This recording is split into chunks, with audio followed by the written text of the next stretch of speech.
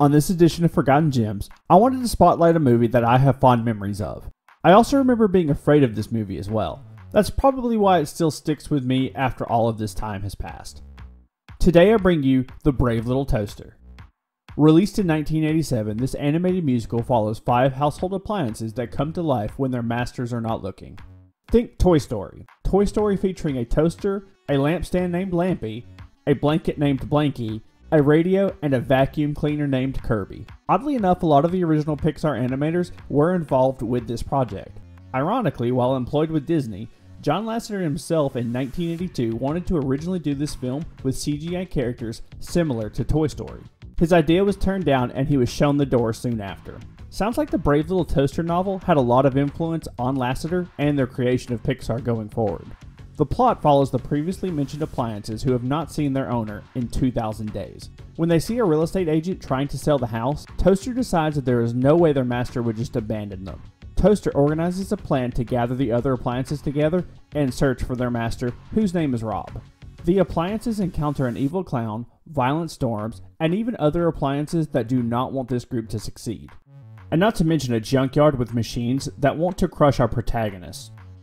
The junkyard and the zombie appliances are the images I remember the most. They're ingrained in my brain for the rest of time. The Brave Little Toaster was able to convey a range of emotions from me even as an adult. It's a stellar voice cast with a wonderful, heartwarming story. There are plenty of perils along the way that really make you wonder if our group of appliances can actually succeed on this mission that they are on. It tugs on the heartstrings more than once. The animation is top notch. That's probably to be expected by a group of animators that went on to put Pixar on the map. The animation is capable of keeping you invested in the story and characters. Emotion and action shine through the animators' work here. This animation, combined with David Newman's amazing score, generates a serious atmosphere that goes hand in hand with the themes of the movie. From joy to sorrow, the score hits home with a wide range of emotions. That's why this film still holds up. It appeals to all ages. Children can enjoy this movie, but there's also a lot here that only adults will understand. Basically, they were able to do and say things that Disney would never allow at this time. The characters are unique and fleshed out. You get a sense of each of their personalities, and they play off of each other well. Toaster is brave and kind. Radio just wants to entertain. Blanky is an insecure security blanket. Lampy is not the brightest bulb in the shed.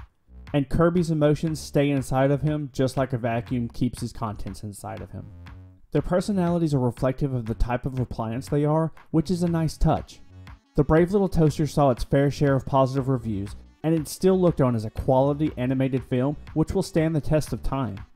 When you deal with universal themes that everyone can relate to, then your art has a good chance of lasting and not being forgotten. If you enjoy this content, make sure you like, share, and subscribe. I hope today's the day that I earned your subscription. Thanks for being a part of my life, and I'll see you next time.